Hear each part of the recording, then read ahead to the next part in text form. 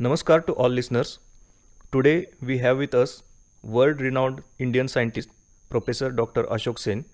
He has made pioneering contributions to the development of string theory. He has been awarded the ICTP Prize in 1989, Shanti Swarup Bhatnagar Award in 1994, the Third World Academy Prize in 1997, Padma Shri in 2001, prestigious Fundamental Physics Prize in 2012, Padma Bhushan in 2013. He has been elected as a Fellow of the Indian Academy of Sciences, Indian National Science Academy, Royal Society of London. He has received many other fellowships, awards, medals, and honorary doctorates from various organizations and universities around the world. Dr. Sen, welcome to All India Radio. Thank you very much. Sir, first of all, please tell us how was your childhood and how and since when did you become interested in science? Well, I would say my childhood was a normal childhood. I went to a local school near our house, and about my interest in science, I would say that it's not that it grew at one go. I mean, it slowly developed.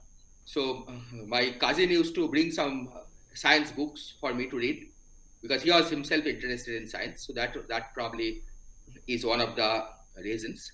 And then I used to discuss with my father mostly mathematics rather than physics. Your father was professor of physics at Scottish Church College, Kolkata.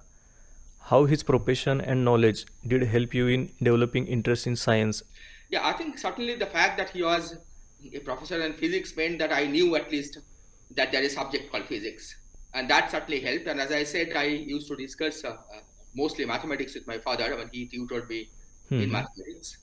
But perhaps the one that drew me to science most is the atmosphere at that time. That when, for example, when I joined Presidency College Physics Department, I found that 5 of the top 10 rank holders in the board exam were my classmates. And perhaps that was one of the reasons. Please tell us about your PhD days at Stony Brook University. What was your PhD thesis about? And how did this help you in shaping your future career? My PhD thesis was on something called quantum chromodynamics, which is a theory of strong interactions. And I did some particular problem in that thesis, which of course it was a good training for me. I mean, I still use what I did at that time.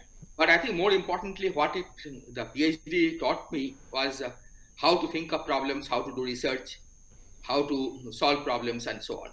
So it's more that I came to know what research is about. How and when did you develop interest in string theory? And when did you decide to make your career or focus your research work on string theory?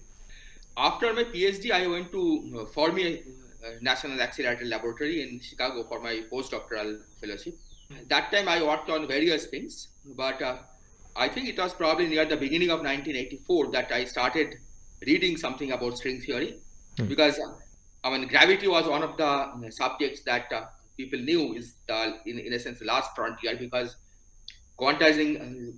combining gravity with quantum mechanics, each of which have been experimentally verified to great accuracy. I mean, that was a problem, that combining gravity with quantum mechanics. And then I found a review article which explained what string theory is and how it tries to combine gravity with quantum mechanics. So that's how I started thinking about string theory. But I think what sparked my interest at the end was that in the late 1984, there is a paper by 2 authors, Michael Green and John Swartz, which actually showed some consistency condition in string theory. Can you please tell us about what string theory is in simple terms so that our common listeners can understand? Who and when did first coin the term string and what does it mean? So string theory is essentially the idea that normally when you try to think of theories of elementary constituents of matter, we regard the elementary constituents as particles or point-like objects.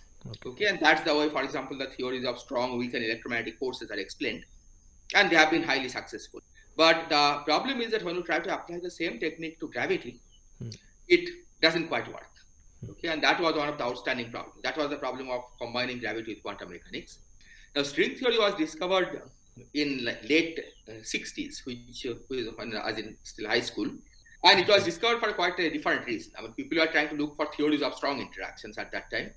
But then people soon realized that it's perhaps not the best candidate for describing a theory of strong interactions, and it went into dormancy. But at that time itself, people knew about the fact that strings are the basic fundamental building blocks of that theory, okay, that approach to strong interactions. But then in the mid-70s, people discovered that strings can actually describe gravity. That even though string theory was not successful as a theory of strong forces, it automatically somehow incorporates gravity. And that was a big surprise, that it's a fully consistent with quantum theory and it incorporates gravity. So that's how string theory started. Is a string a particle or a wave? What are its properties? Okay, string is not a particle. It's, as I said, it's like a one-dimensional object. You can think of a closed loop, which is, those are the elementary building blocks, but it's so small in size that to naked eye, it still looks like a particle. Okay. So in a sense, you can say that strings can be approximated by particles, but it's not really particle. But at the same time, it's also fully consistent with quantum mechanics. And quantum mechanics tells us that there is a duality between particles and waves. In string theory, that translates to a duality between strings and waves. Okay, so even though it's not strings and not particles, there is still wave mechanics that describes the theory of strings. Okay, so you can view it either as strings or as waves.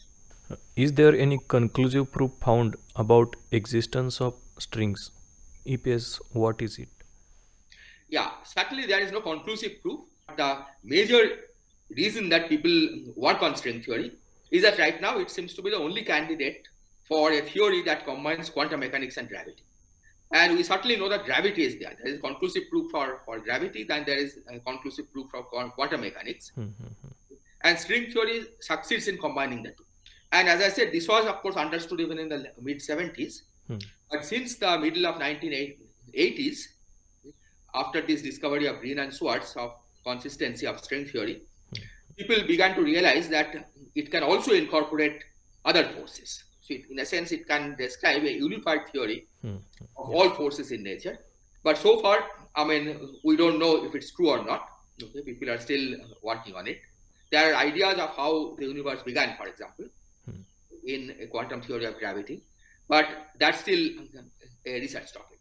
So while it is true that string theory is relevant for the beginning of the universe, we still don't know the full story. You have made important contributions in S-duality, unstable D branes, and famous Sen conjecture about open string tachyon condensation on such branes. Please tell us more about that in simple terms so that our listeners can have some idea about that. Okay, so let me begin with S-duality. I'll try to not explain the technical terms, but exactly, in a sense, what it does to string theory. So as I said, in the middle of 80s, people discovered that string theory can be successful in combining theories of gravity and other forces. But during that time, people also realized that there are actually 5 consistent strings, okay, which seems to be perfectly mathematically consistent. They are all consistent with each internally. But then the question was that if we are looking for a theory of nature, and nature, of course, is unique. We believe that there is a unique set of laws that describe nature. Then how is it that there are 5 consistent string theories? Okay, because then which one of those describe nature? Okay, so no string theory seems to play a special role in describing nature. So how does nature choose? And this is where this idea of S-duality came in. Okay, of course, what I'm describing is just one small piece of work, okay, which was later developed into the final results. And basically, the final outcome of this study of S-duality was that even though these string theories look different, they are actually different ways of describing the same theory. Okay? So in a sense, instead of having 5 consistent string theories, we really have only one theory. And these 5 consistent, what people thought are 5 consistent theories, are like different ways of describing. It's like the story of 5 blind persons killing an elephant, that you feel different parts of the elephant from different sides, and then initially you don't realize that you are actually exploring the same object, but eventually one realizes that indeed there is a single theory which you are exploring in different points, from different points of view. So that was the idea of S-duality. So this unstable D branes and tachyon condensation. So let me again try to explain in some simple terms. What was originally coined? to describe a particle that travels faster than light, okay, which of course looks very unphysical. But then it was also realized soon that there is another view of tachyon, okay, and that is the following: that imagine that you have a particle moving on a hill, and we place the particle at the bottom of the hill, and if you give it a small push, and the particle will go back and forth near the bottom of the hill, it will not go very far. Okay, so you can somehow assume that the motion is small and try to find appropriate approximation to describe the motion of the particle. But now if the particle is sitting at the top of a hill, and if you give it a small push, you know that the particle is going to roll down the hill. Okay, it will go very far away from where it was originally. But suppose you want to try to describe this motion by assuming that the motion is small, okay, that the particle moves a little bit. Then clearly you are going to run into an inconsistent picture. And what people found that a version of this, okay, in what people call quantum field theory, there is a version of this in quantum field theory, okay, where if you try to describe the motion of a quantum field near the top of a hill using the approximation that the motion is small, then you encounter these tachyons, okay, as if there are particles which move faster than light. But you also know that this is the reason that you find this is because you are not making a correct approximation, okay, that you have done something wrong, and that's why you discover tachyon. So now coming to string theory, okay, string theory also, people knew that certain objects in string theory has tachyons of this kind. But because it was not described in the conventional language of quantum field theory, people didn't know that if those tachyons also represent some things that you are doing wrong, okay, whether that those tachyons have similar interpretation. And if they do have similar interpretation, then what is the analog of the bottom of the hill, okay, where you can actually describe the motion by small movements around the bottom. So this is where my work comes in, that this conjecture started by saying that I made a proposal that these tachyons are of the same kind that we encountered in quantum field theory, that you are moving near the top of a hill. But more importantly, this conjecture also gave a proposal as to what the bottom of the hill represents. And so then we studied this numerically, and we found a lot of strong evidence. But this was later proved by a physicist called Martin Snabel. So now it's not a conjecture anymore. Okay, we know that's what happens to these tachyons. You have also published many important research papers in string field theory. So how this string field theory and string theory are different, or are the same? Yeah, so they are not different. String field theory in some sense is a way to describe string theory, okay, is a particular method for describing string theory. And it's like the difference between quantum mechanics and quantum field theory. Okay. Many of the properties of particles can be described just by quantum mechanics. But then what you find is that when you try to describe more complicated properties, the language of quantum mechanics is a little insufficient. Okay? And so you have to generalize that to what is called quantum field theory. So string field theory is similar, that you can describe many of the properties of strings just in terms of quantum mechanics. But then some things don't quite work, okay, that you run into difficulties in certain aspects. And there you develop this technology called string field theory, which does what quantum field theory does to quantum mechanics. So it's certainly not a new theory, it's just a way to study string theory. It is said that string theory talks about 11 or more dimensions. Generally we know about the 3 dimensions, and time is considered as 4 dimension. So what are these 5th, 6th and other dimensions? How can you explain this in simple terms? Yeah, so string theory tells us that intrinsically space and time will have 10 dimensions, okay, or sometimes in some limit it can also look like 11 dimensions.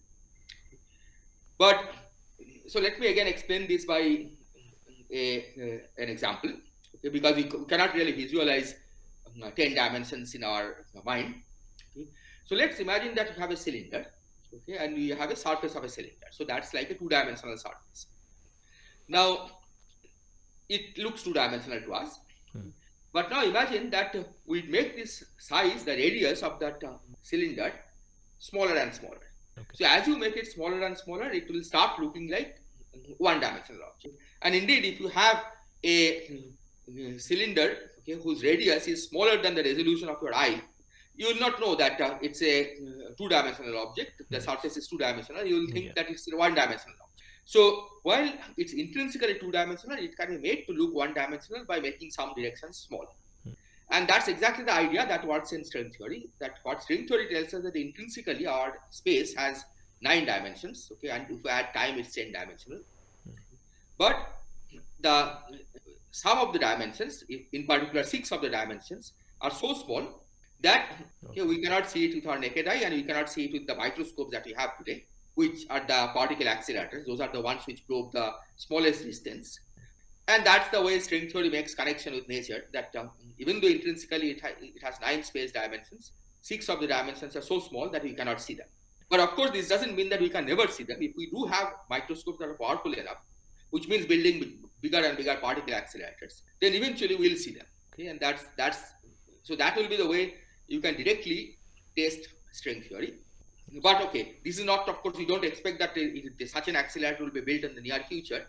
So people are looking for indirect evidence, because in the early universe, for example, when the temperature was very high, particles did have very, very high energy. Okay, and one of the questions that people are exploring is whether at that time, okay, of course, we could have seen these strings. Those particles would have seen these strings, and whether there is a relic of that that we can see today. String theory is considered as one of the proposed candidate for theory of everything. So what is theory of everything? What is its need?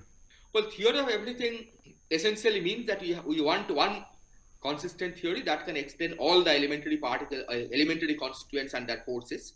Because after all, if you do have, say, different theories for gravity, okay, imagine that you have different theories for gravity and for strong, weak, and electromagnetic forces. Then, if you take a particle that has both gravity and which has strong, weak, and electromagnetic force, take a proton, for example, which certainly has the other 3 forces, and we also know it has gravity, because after all, the Earth is made of nuclei, finally, and Earth certainly has gravity. If you have separate theories for describing these different kinds of forces, then what do you do with a particle that has both, right, which has both strong, weak electromagnetic forces and gravity? So that's the need, that we need a unified theory, okay, which should be able to describe all forces and their all constituents and their forces. Now, it is true also at the same time that approximately we can treat gravity and these other forces as separate, okay, and that's the way we want. I mean, for example, we know a lot about nature, both gravitational aspects as well as these other forces, because so far the kind of experiments that we can perform, or kind of observations that we see, mostly can be studied separately in the gravitational sector and in the other force sector. But this is not a general story. Okay, it happens to be the case based on what we can observe today. But if you are looking for something that describes nature at a fundamental level, then this is not sufficient. You do need to have a theory that can describe all forces. Do string theory believe in Big Bang model of creation of universe? If yes, what does it tell about the situation before the Big Bang? Yes, certainly string theory is very much consistent with Big Bang, because Big Bang, after all, came from a theory of gravity. Okay, and since string theory has gravity, it has Big Bang. But when I say that it has Big Bang, I mean the following: that if we follow the history of our universe to the past, then we can use the Big Bang theory, okay, to describe the past to almost at the beginning. But you also know that the Big Bang theory has what is called singularities, where the gravitational forces become infinite. There you know that the theory that you are using is not correct. Okay, in fact, that's one of the places where string theory will become important, because when gravity becomes strong, okay, gravity and quantum mechanics are both important at that scale, and that's where string theory comes in. So certainly, string theory has very much to do with Big Bang, but unfortunately, at present, we do not quite know how string theory deals with Big Bang. Okay. We are starting to learn this in the context of black holes, for example, because black holes are very similar infinities that we see, and string theory has studied black holes to great extent, but the final story is still not written. Okay, so we still don't know how string theory will eventually combine with the very beginning of the universe, or I mean, it's not even clear that there should be something before the beginning. Okay, because there is one version of this theory where the universe actually was created by quantum fluctuations at the time of the Big Bang. So, but all these questions we'll hope to eventually answer using something like string theory. Does string theory have anything to say about origin of life or evolution of more complex life forms from single cell organisms? Well, in a sense, yes, but in practice, no. Okay, so let me explain what I mean by this. That because string theory, if it's true, then it will describe the origin of all forces of nature, okay, and all particles. And because all of us, okay, whether living objects or non-living objects, they are all made of the same particles and they interact by same forces. Yes. In that sense, of course, string theory has something to do with development of life. But at the same time, you imagine that we know that we are made of, at some level, okay, the protons, neutrons, and electrons that describe us. Okay, now they may be made of something smaller, but let's not worry about it right now. The protons, neutrons, and electrons make us. So whatever we do is controlled by their forces. But when you do cooking, for example, I mean, we don't worry about how the protons, neutrons, and electrons inside the food, okay, inside the meat or vegetables or spices, are interacting with each other. Right? That's, you could do that in principle, but in practice, nobody ever does that. And it's the same story here. That in principle, you could start from strings and try to build the whole story, but that's not a very efficient thing to do, and that's not the way we do science. So we write down some kind of effective description in terms of molecules and atoms, and that's what we use to try to understand the origin of life. Okay? Because and the particular way the molecules and atoms behave, of course, is controlled by string theory. But you don't have to go all the way back to string theory for studying this. Just like you don't go all the way back to protons and neutrons and electrons for learning to cook. There is one famous quote of Albert Einstein: "The distinction between past, present, and future is nothing but stubbornly persistent illusion." What's your and string theory's take on this? Okay, I don't know exactly in what context Einstein made this statement. Certainly, one context I can think of is the theory of relativity. He developed special theory of relativity, and that basically says that these different frames, you can just go back and forth between different frames, and they are all equivalent. So the apparent difference between an object at rest and object moving, that they feel differently, okay, because of the environment, but that's just an illusion.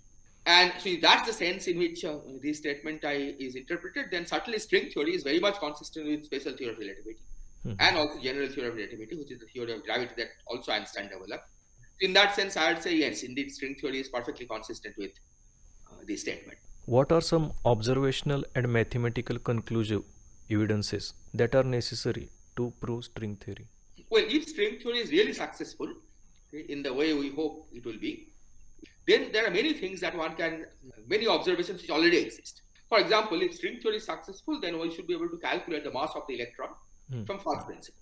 In the current approach to the theory of elementary particles, the mass of the electron is just regarded as some parameter, okay, some constant that you determine from experiment. But a fully successful implementation of string theory should be able to calculate the mass of the electron. This certainly has not been done, so this is one observational consequences. And there are many others. Okay, if you want to find a consequence which is perhaps more experiment oriented, as I said, if you can actually produce energies that are high enough, you should start saying strings, because strings have very, very small size, but it's small but not zero. Okay, they have finite size. So a sufficiently high energy experiment, okay, or equivalently sufficiently strong microscope should be able to see the string structure. And we also try to see if this kind of experiment was already performed in the early universe, okay, and leaving behind some direct indirect consequences that you can observe. So these are the various observational consequences of string theory. And of course, mathematical consequences, there are many, okay, and many of them have been tested. As I said, there are fact that string theory has these 5 different descriptions means that we can calculate some quantity in many different ways, okay, from these 5 different points of view, and then you can ask whether they agree, because it's only if they agree that you can say that this duality between these different descriptions is true. And there are many, their agreement is highly non-trivial, and they have led to many mathematical results, some equations whose 2 sides look completely different. And in fact, many of those, when they are first proposed, even the mathematicians didn't know about those equations. But I would say most of them have been proven. Okay, not all of them, but most of them have been proven. And nothing has been found to be wrong. Okay, so whatever prediction about mathematics that string theory has made so far. They have either been proven or they are still open. What do you think will be the implications on physics and science if string theory will be proven true with sufficient conclusive proofs? Well, if string theory is proven true, that I would say is provides the understanding of the basic constituents of matter. Okay, how with the basic constituents, what the basic constituents are and what forces they exert on each other. We'll know everything about that. But that, of course, as I said, doesn't explain everything, because starting from that, okay, you have to also now go at lower energies or larger length scales and ask how those various events can be explained. Okay, for example, as you mentioned the origin of life, for example. As I said, string theory in principle should have the information about the forces that gave rise to origin of life, but that doesn't mean that you understand the origin of life once you know string theory. Okay, that is something that you have to work out based on the forces between molecules, okay, which in turn can be thought of as coming from forces between strings. So certainly, physics and science will not stop. There are many things to be understood, even if you understand what the basic constituents of matter are and what the forces are. Doing long mathematical calculations, waiting for long periods for observational evidences are very hectic tasks. Many times scientists don't get their desired or expected results. So how do you keep yourself motivated on this research path? Yeah, I think they are the only way to keep yourself motivated is if you like the process itself. Yes. Because in a subject like ours, like theoretical physics, most of the time you are not getting anywhere. You are stuck. When things start moving, it happens very fast. Yes. And then you get stuck again, and then for most of the time you don't get anything. And if you don't enjoy that struggle, okay, then it's very hard. Okay, so you have to enjoy the process of getting there. Okay, not just the final result, because most of the time that's what you are just struggling to get there. And that different people learn how to cope with this. Okay, for example, I find that that when I'm stuck, it often helps if I just start reading something else. Okay, somebody else's papers which is in a quite a different topic than what I'm working on. Okay, but other people probably use different strategies. But the main point is that you have to be able to enjoy the struggle of getting there. One last final question. What is your life's philosophy? Well, I'm not a very philosophical person, but let's see. Okay, at a fundamental level, I believe that I, as well as everybody else, is made of exactly the same elementary constituents as a mountain or a goat or a distant star. Yes, true. So everything is made of the same elementary constituents. But somehow the laws of nature and the elementary constituents conspire to make us, okay, who, of course, follow the laws of nature. But following the laws of nature, you are also able to understand how nature works. And for all you know, we may be the only ones in the universe who can do this. Okay? There may be, of course, other intelligent life, but we don't know. And given this, I try to basically make use of this ability and try to understand nature as much as I can. And that's I would say is what my life's philosophy is. Sir, thank you very much for sharing your very valuable knowledge and talking to us. Thank you very much. Thank you, sir.